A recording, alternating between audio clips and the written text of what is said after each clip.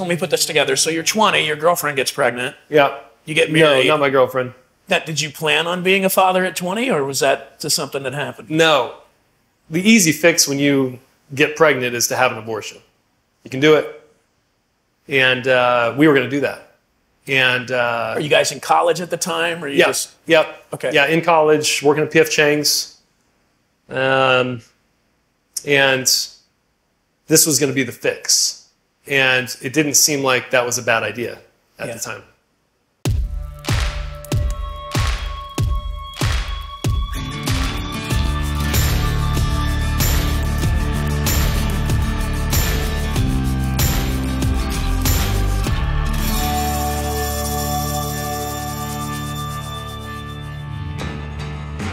Welcome to the Cigar Preacher.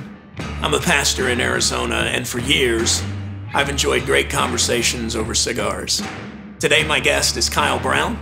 Kyle is the president and chief investment officer of Trinity Capital, a venture capital company listed on the Nasdaq. Kyle is a husband and father of 5, and he's gone through an amazing journey to get to where he is today. Join Kyle and I as we talk about cigars, life, and what matters most. I'm Chad Moore, and I'm the Cigar Preacher. Okay, when's the last time you had a cigar? 2 days ago.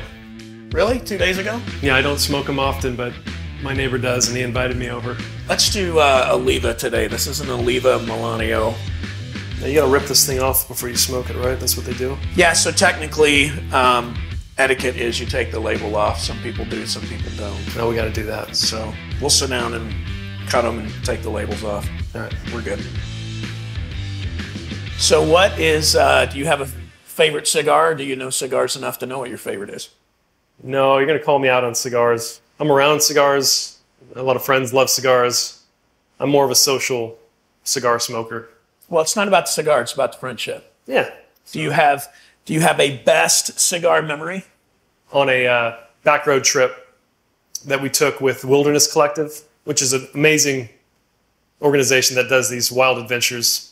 We went from Sequoia National Park to Yosemite on fire roads. Didn't see another soul the whole time, camped. Now, wait a second, like a street bike or like a dirt bike? No, a 250 Honda dirt bike. Okay. But I hadn't been on a bike for a long time. I was 25, 26. I wasn't just trying to keep up. I was trying to beat everybody. Yeah. As if it was a competition. It wasn't. We're doing these switchbacks coming down this mountain. And I'm kind of hitting, coming around these corners, and it's pretty fun. And my back tire starts sliding, and then I braked. I accidentally braked, and I just, the whole bike slides out. I fly over the cliff. And I'm telling you, God had created a bush that in the form of a catcher's mitt about 10 feet down, and I just landed in it. You go off of the edge. I go off the edge. You land in a 10 bush. feet down, there's a bush, and I hurt myself. I landed hard in it. Yeah. And that's when I herniated the disc in my back. Could you do the rest of the trip? Yeah, it just hurt really bad. Okay. So they didn't fly helicopters in because you couldn't walk? No, it was like a slight herniation that just got worse over time. But the end of that trip, I was ready to be done with that trip. Even though it was amazing, beautiful, and an adventure. Sure. Well, you're in pain. We end up overlooking Half Dome, and somebody busted out some cigars. And after finishing something that was difficult, and it was just a great adventure, having that stogie, overlooking Half Dome, that's my favorite cigar. Don't know what cigar it was. Yeah, but good memory. Just a great memory. What about you? We'll go with this one. So I went, this was a couple of years ago, I was fly fishing, and we're wading in the river. So we got waders on, we're standing in the river. Yeah. And I'm casting out. Have you ever fly fished? Oh, yeah. Yeah. I'm casting out and letting it drift. Uh-huh. So it's not dry fly. It's, we're nymph fishing is what they call it. So I'm letting it drift down. We got out of the boat. We're in the water waiting. And it drifted way downstream. Way downstream. And a trout hit it, a big brown trout. Yeah. So I got it. And my buddy's there, the guide's there. And they're thinking, there's no way you're going to land this fish. I mean, it's just too far. And the fish runs downstream. Yeah. So, long story medium, about 20 minutes later, I'm not exaggerating, we landed that fish, and I got it back upriver. The guide goes tearing down there with the net, splashing, grabs the fish, and all of us are like going nuts, right? Yeah. And then we went and got pictures and all that, and then we went and sat on the bank and had lunch and had a cigar. Oh, yeah. And that was pretty fantastic. Yeah. So you hurt your back. I used to think people that whined about back pain were just being, pansies. and then it happened to me. Oh no. And then you like fold over and you're on the floor and you can't move. Like, is that how it was for you for a while? For like 7 years. I still struggle with some stuff, but I for the most part get to do what I want to do. Because you're pretty athletic. You look really athletic sitting next to me. Yeah, I've got a lot of kids and they're active and it's fun to be able to do stuff with them. That's kind of what I'm always thinking about when it comes to just health and wellness. Like I want to do stuff for a long time. Yeah. So yeah, that's good. And my wife wouldn't go on a date with me unless I could surf. So, and that's her favorite thing to do. So you can't surf and not stay in decent shape if you want to actually do that. So you learned how to surf to date your wife? I learned how to surf to get a date with my wife. To get a date. How long did that take you? A month. I asked her, I said, hey, you and I, we should go on a date. And she said, no. And I said, why? She said, because you're from Phoenix, Arizona, and you don't surf, and I live at the beach, and I've always thought I'd marry a dude that loved Jesus, was taller than you, and could surf. I had to come back to Phoenix, and there's a wave park. And at 5 p.m., they kick all the kids out, and 30 dudes that are older get out there with these big boards, and they shoot off a 1-foot wave every 5 minutes. And it's very difficult, but you can pop up. And so I did this. I did this a couple days a week until I could figure out how to pop up and surf. Yeah. And so I called her and I said, hey, I can surf now. I would like to come get that date. Was that your first date? Or you showed her a video of you doing it? No, I went out with her. Okay. I drove out there, went out there with her, and there was no waves. And I swear to you, this is a true story. She went in. She said, hey, listen, it's like a pity. She's like, it's okay. You drove all the way out here. Like, let's go on a date. I respect that at least, Yeah. She went into shore, and I can be prideful at times, right? And this was one of those times I'm like, no way. This is not going down like this. And I seriously turned around. I'm like, God, true story. God, send a wave right now. Just send something right now. And I'm not kidding you. 10 seconds later, boop, little tiny wave pops up. I start paddling. I pop up. It probably looked like a horrible wave, but I got up. And she was kind of doing this on shore, and, I got my date. Nice. I drove to downtown Phoenix to visit Kyle at his company, Trinity Capital. Hey, welcome to Trinity. Thanks for having me. Good to see you. Well, looking forward to seeing it.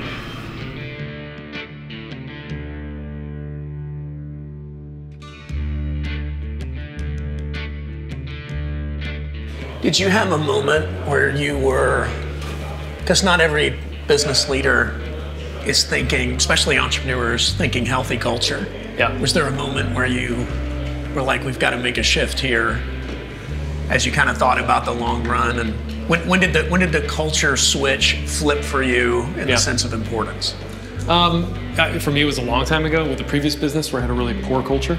Okay. And the focus certainly was not on the people; it was more on the profit. And then with Trinity, it really came into effect when we decided we were going to scale and grow the business. You can only do so much on your own. Yeah. And maybe I'm just greedy, but I wanted to do something bigger than just me. There's something about empowering and serving people that is just really satisfying. Yeah. You learned how to surf, then you charmed her, and here you are. How many kids do you have? 5 kids. 17, 15, 4, 2, and we have a baby coming in February. 17, 15, 4, 2, and a baby. Yeah. Got your hands full. Yeah, it's great most of the time, and sometimes it's crazy. And 17-year-old daughter. How's that going, Dad? I think I'm learning a lot right now. Listening and not fixing things. I mean, oh my gosh, I just want to fix everything because it's very fixable if you ask me. Sure. Like she has a problem, you got the answer. Yeah, I mean the answer's right there. It's obviously very clear, but that's not the point sometimes. Yeah. It's to be heard and understood. And I don't even know what I'm saying right now. That's where I'm at. Like, Do me give you a preacher line? yeah, please. All right, man. To listen is to love. Yeah, So you're wanting to fix it, and she's wanting you to listen. right. I might use that again, and somebody's going to think I have wisdom. That's Yeah. not mine. I probably got it from somewhere. This summer we did look at colleges, and then we looked at preschools. It's in the same summer. So it is a little bit weird, but I'm actually pretty excited about it. You know, I had my daughter and my son when I was 20, 21 years old, and You started early. started early. And it's hard to just navigate life when you're 20, much less, you know, be a father and, Yeah. and a husband. And so, Did you plan on being a father at 20, or was that just something that happened? no, I'd say I was probably not a great dad early on. So as it, you know, when I talk about having another round of kids, like I have loved being a father, and I've learned to be a father that I think my kids like me, and I'm friends with them, and we have a good relationship, and I haven't screwed them up too much, I hope. Yeah. Yeah. So let me put this together. So you're 20, your girlfriend gets pregnant, Yeah. you get No, married. not my girlfriend. Hey, A girl. what? Just a girl. Oh, just a girl. Yeah. And you married her. Mm-hmm. Okay. Because we're Baptists, the Browns, and That's your background. that's what you do when you screw up and get somebody pregnant is you marry them. Okay. And then that makes it right. So you just own that screw up for the rest of your life, for better or worse. Yeah. So here's the interesting thing, right? So you look back at that, and I didn't mean for that to happen. I mean, we use the word screw up, but I mean, your daughter is a phenomenal Oh, yeah. person. Oh, yeah. She's fantastic. Oh, yeah. Yeah, absolutely. So do you think even in the middle of all that, like God was in that? Oh, listen. So I remember, so true story, and Kylie knows this story too, but the easy fix when you get pregnant is to have an abortion. You can do it. And we were going to do that. And Are you guys in college at the time, or you just? Yep. Okay. Yeah, in college, working at P.F. Chang's. And this was going to be the fix. And it didn't seem like that was a bad idea at the time. And so actually we were set to have an abortion, like, let's say the next day. And my dad's a good guy. He's a good Christian guy. Like, he's a good father, grandfather of 13 kids. He was, you know, he got to the point where he was kind of like, you should probably just have an abortion. And which to me just blew my mind. Just looking at the situation and what it would mean, and Yeah. yeah. Yeah. And I never in a million years would have thought I'd hear those words from my father. Yeah. And for me, it's just all of a sudden the justification became even more firm. You know, Yeah. just like, all right, I don't want this problem. It's going to be really hard. This is going to screw my life up. And my dad's okay with it. So I could do that. The day before we were going to have this abortion, he ended up coming over to my apartment, and he broke down and just said, Kyle, I screwed up. I should have never told you that. It was wrong. This is not the end of anything for you. It's really the beginning. And you have an incredible opportunity to raise this child and bring this child in the world. Love it, you know. So he shows me this little plastic doll. I always remember this. Got me crying now. It's the cigar, I swear. It's too much smoke. Smoke gets in your eyes. Yeah, smoke gets in your eyes. This little plastic doll, and you know, this baby was, I don't know, 8 weeks old at this point, something like that.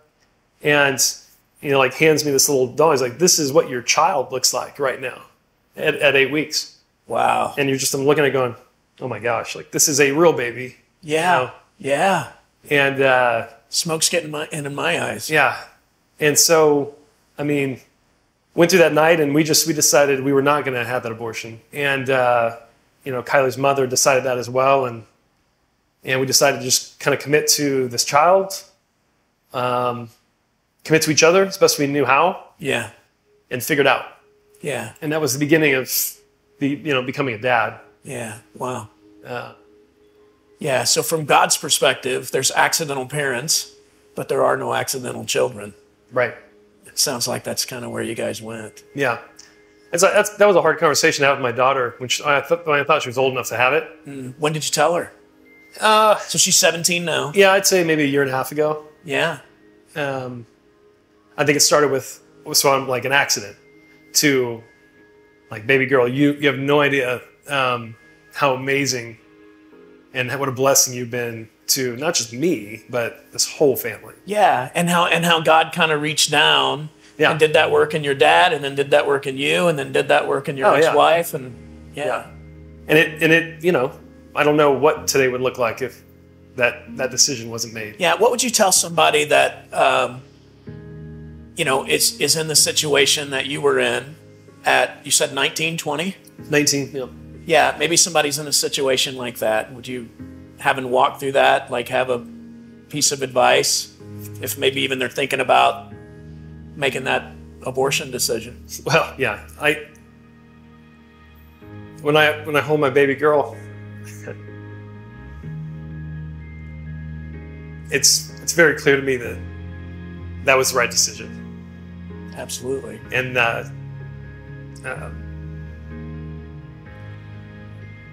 I couldn't imagine not having her. Yeah. So what I'd say there's light at the end of the tunnel. It's not, that pain doesn't last. I feel like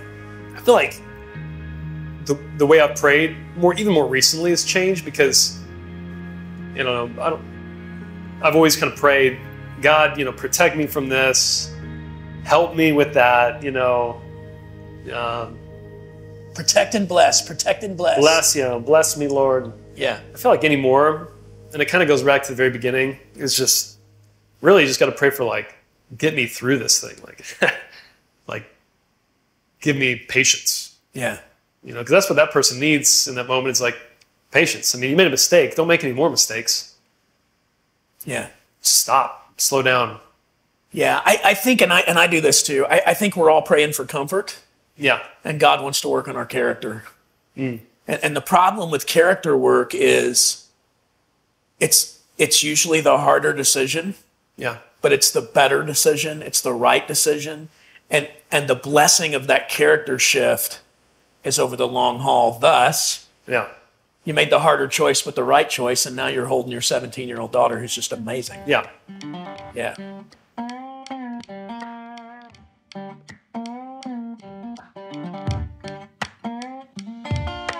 How do you, when you think about, obviously, successful business moving forward, up and to the right, just went public not too long ago. How do you balance all of that with your family? Because you have a couple of really little kids at home. Yeah. And then you have a couple older kids. Yeah. I don't know. You don't know how you balance it? If you figure that out, please let me know. No, I don't know. I can tell you what I'm trying to do, which is just, kind of set boundaries on when I'm working and when I'm not working. Yeah. I mean, something simple like that, where I'm not taking calls after a certain time. That's good. And that doesn't always work, right? Mm-hmm. And there's going to be the call that comes, and you got to take it, you got to do it. But scheduling in advance, kind of owning my time. Yeah, on the whole balance thing, that obviously doesn't exist. Everybody that tries to do it, it never works. Yeah. People sell books and say that balance, but life doesn't work that way. Oh yeah. You don't balance winter and summer at the same time. Yeah. Those are two very different seasons. Mm-hmm. And so when I think about it, I don't think balance, I think rhythm. Yeah. So there are certain seasons where, frankly, family's not first. Yeah. It is big picture, but functionally not in that season. Sure. Because you're making things happen. Yeah. And so what you do, and you said this, is you think about your calendar and you think about your schedule. Well, if this is crazy busy season, right after that, it's going to be really fun family season. We're in two very different worlds, but it's been something that's really helped me. Yeah. Yeah. I like that. You guys have your daughter, your oldest daughter, and you decide to get married. And you're working at P.F. Chang's. Yeah. So did this motivate you to maybe start doing something else besides PF Chang's? Did you get serious about school? What did you decide to do? Because now you got to provide for a wife and a kid. Yeah. No. I definitely was motivated. I was scared. I wasn't motivated. I was scared. Scared, yeah. Well, that motivates you. Yeah, certainly. I remember getting down on my knees and praying like, God, I don't know what to do. I'm so screwed. I'm literally going, I'm at PF Chang's and I'm not even a server. I'm a busser. Please, God, help me, And I had been reading this book Robert Kiyosaki wrote called Rich Dad, Poor Dad. Yeah, I know that book. Yeah, and I'm like, I'm going to be a millionaire. I'm going to flip houses. I'm going to buy homes with no money down, and I'm going to make a lot of money doing that. I went to this cash flow. It's called Cash Flow. It's a Rich Dad, Poor Dad Monopoly game that he made. Yeah. They do these groups that meet up around town. You play the game and you talk about real estate and you network. Now, are you scared when you do this? Oh, yeah. You're just showing up to give it a shot. Oh, yeah. Everybody's 40 something years old. Yeah. I'm 20. Yeah. It's impressive. It's impressive that you would just break through that and go do that. No, dude. It's just desperate. Just desperate. You're making $13 an hour. You're desperate. You got a baby coming. Yeah. I'm playing this game. I'm competitive, so I'm trying to win. And I'm sitting next to this big guy named Bob. Looked like a walrus. He's a bald dude, big beard. Just looked like a walrus. And I like him already. yeah, he's just the nicest guy. And we struck up a conversation. He goes, "Hey, I like you." I'm like, "Okay," He goes, "I'm a mortgage broker, and I could use some help. You want to work for me?" And I'm like, "Yes, I do." Yes, please. Yes. When can I start? This is your first meeting? Yes. This guy, Bob, he was a mechanical engineer by trade. He used to build airplanes, and he was methodical just about process and systems. And so I sat behind a guy who actually knew what he was doing, and I learned from him the right way. And he taught me how to build a mortgage business just from the ground up. And no joke, within 6 months, I was closing loans, and I had started a mortgage company, and was, I wasn't doing very well, but I was making some money. You started your own company. Yeah. How old were you at this point? Still 20. At 20. Yeah. Okay. And by the time that baby was born, I had some regular income coming in. Real modest, but it was something. The flywheel was moving. Yeah. And I was learning. Yeah. So you're doing cold calls. You're doing Yep. anything you can do. Yeah. And where did that take you? So I did that. I did that for 6 years, leading up to the real estate crash. Yeah. Of '08, and then when that crash happened, I lost everything. My mortgage business was gone. I had started to do my own loans. I'd raised a little bit of money from individuals, and I was lending it out for guys that were flipping homes, and I just lost. I lost everything. But I got it. Almost everybody. I think I got everybody their money back. At least I just personally lost everything. What was going on with your wife and daughter in that time? So I would say I was not all that present. I was like the 5 a.m. to 7 p.m. Working. Going for your goal of being a millionaire. I never learned how to be a husband, and I wasn't that present. Just really struggled in that marriage. Really struggled. And very volatile relationship, which climaxed kind of in 2009, right around the real estate crash.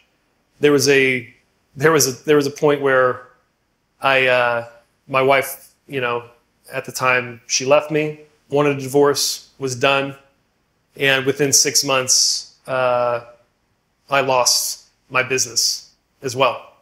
So literally within a few months, I went from thinking I was the man and I had accomplished everything to, single and losing my business, everything. Yeah. Pretty much. I had this moment. It was the worst moment for me coming out of all of that, where I'm like, I'm in this crappy little house. I'm just trying to figure out, how do I rebuild business again? How do I rebuild my life? And I'm sitting at home. It's probably midnight, and I want to go to sleep, but I'm just sitting there, literally just on Facebook, I think, and feeling horrible about myself and my life and crying. I get a little like beep, somebody poked me or something back then. Remember the Facebook or DM me? I don't know. It was my old basketball coach from high school. He goes, "Kyle, how are you doing?" And I'm like, "I'm doing so good. How are you? How are you doing, man? Life's just great." And social media is so real, right? Oh yeah, no, I'm just telling him what's up. And he goes, "Hey, you're gonna think this is weird, but I just had this dream about you. I woke up sitting here next to Stacy. His name's Trent, and I'm like, I need to call Kyle, and tell him that God loves him." And wow. And he's there, he hadn't forgot about you. And he tells me this, and oh my gosh, in a moment where I am just absolutely at the bottom. That is so weird. I mean, I have a hard time believing things unless they're just boom, solid, numbers. I think we're all that way. Yeah. And I mean, that hit me right across my face, just going, oh wow. What are you doing now? Long story short, I signed up to, help my dad build this business called Trinity Capital. He had this vision of creating the best in the world lending business to tech companies. And I knew lending, I knew managing money. I was an entrepreneur. The idea of lending money to entrepreneurs sounded really interesting to me. We've built a team from, less than 10 people to nearly 50 people today, based in Phoenix. We've got people in Boston and Austin and San Francisco. And then earlier this year, we took the company public on the Nasdaq. It feels like it's all led to this. It's kind of the beginning, really, of something. I had a mentor tell me 10 years ago, I said, "So what do you want to do in 10 years? I'm like, "I want to run a big company." He's like, "No, you're not going to do that." And I said, "Well, why?" He goes, "Because all you care about is the deal, Yeah, you're an entrepreneur. How are you going to run a company? Yeah, you're good at starting things and then passing them off." I'm like, "Well, I want to run a business." Yeah. He's like, "Well, then you need to care about people. And you got to care about people more than you care about yourself. Yeah. And you got to learn how to invest in people the way you invest in a deal and time." And so that's been my favorite part about Trinity, has been building something that's much bigger than yourself by bringing great people around, investing in them, and then seeing what happens. Yeah. And assisting them and helping. If I was to boil it down, it would just be love people, care about people. One of our core values is uncommon care, providing and caring about people above and beyond what they contribute to you. Yeah, that's good. And it seems to be working okay. Yeah.